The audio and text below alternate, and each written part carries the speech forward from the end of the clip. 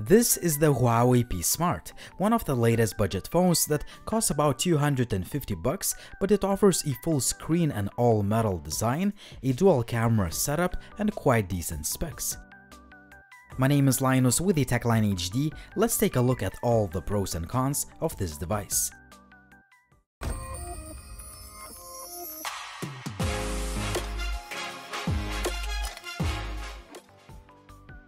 As always, I will leave all the links including camera samples down below the video.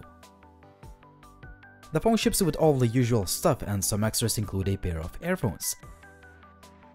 In terms of the looks, the P Smart is a modern budget phone because it follows the trend of full screen design by implementing an 18:9 aspect ratio display with thin bezels and slightly curved 2.5D glass. I found the screen to be really good both indoors and outdoors.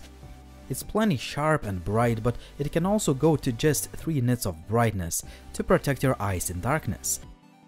The P Smart is made mostly out of metal and the build quality is just excellent.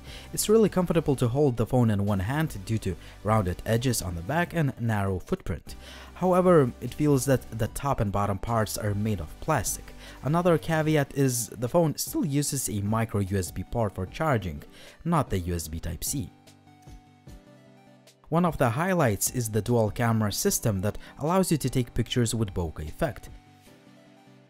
Now, a few features as quickly as possible. The fingerprint scanner is super fast and reliable. There is an 8-megapixel selfie shooter, a notification LED light, a hybrid dual SIM and micro SD card slot, a headset jack that provides pretty good sound quality, and finally, the loudspeaker sounds quite good considering the price of the phone.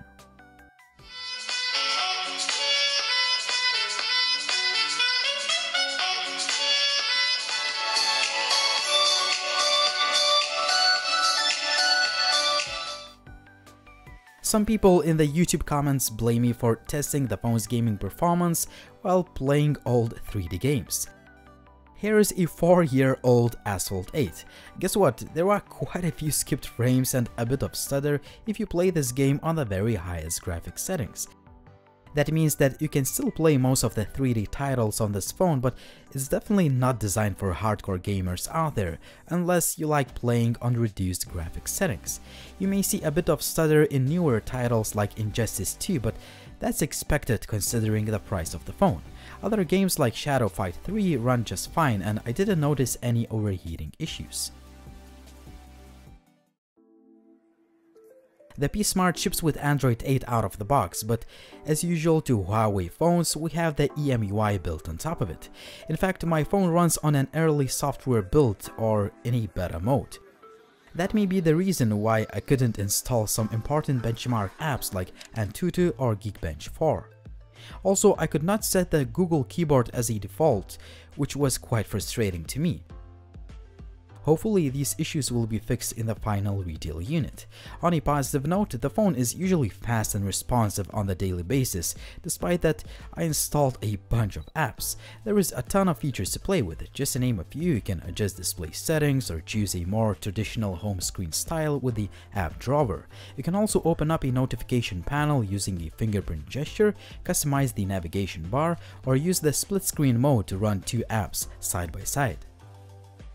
Overall, the EMUI has grown on me over the time, and I like using it despite a little bit cartoonish look. Stock camera app can take pictures quite fast. There are quite a few shooting modes including a Pro Photo and Pro Video mode. There are also a portrait and wide aperture modes that allow you to utilize that secondary sensor. You can also adjust the focus point after you take the image. I like the overall image quality using those modes as objects are separated from the background nicely with just minimal artifacts. Keep in mind, however, that you will achieve the best results in good lighting. If you tend to take pictures using auto mode, you will be pleased with the results.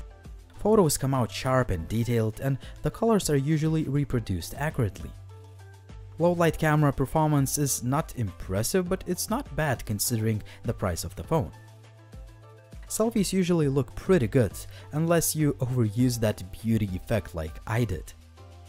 There is also a selfie portrait mode, which may not be as good as the main cameras, but you may still be able to take nice looking pictures for social media.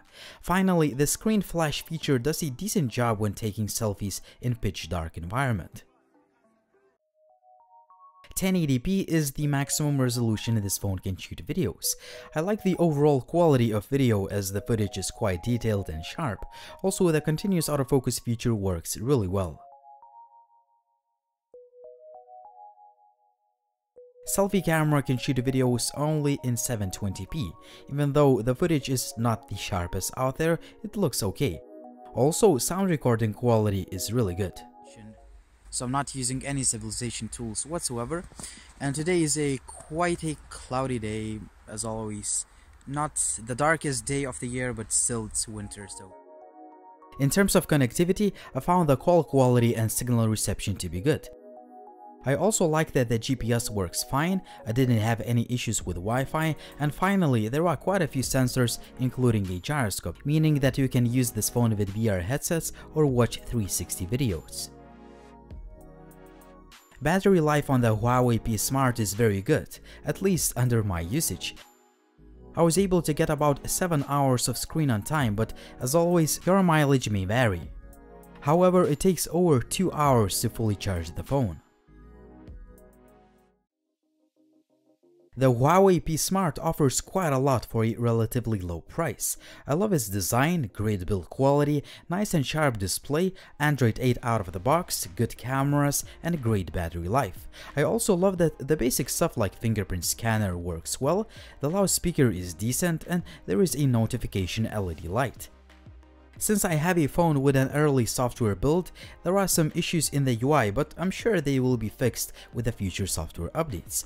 What will not be improved, however, is the overall gaming experience if you plan to play the latest 3D titles on the very highest graphics settings. Other than that, I really like the P Smart for a lot of reasons. The phone's pros easily outweigh the cons, and I think it's a solid budget offering by Huawei. That's why I can recommend it. But what do you guys think about this phone? Drop me a comment down below, and also like the video if you liked it, and please subscribe to the channel for more content like this. It was Linus, thank you for watching, and see you soon.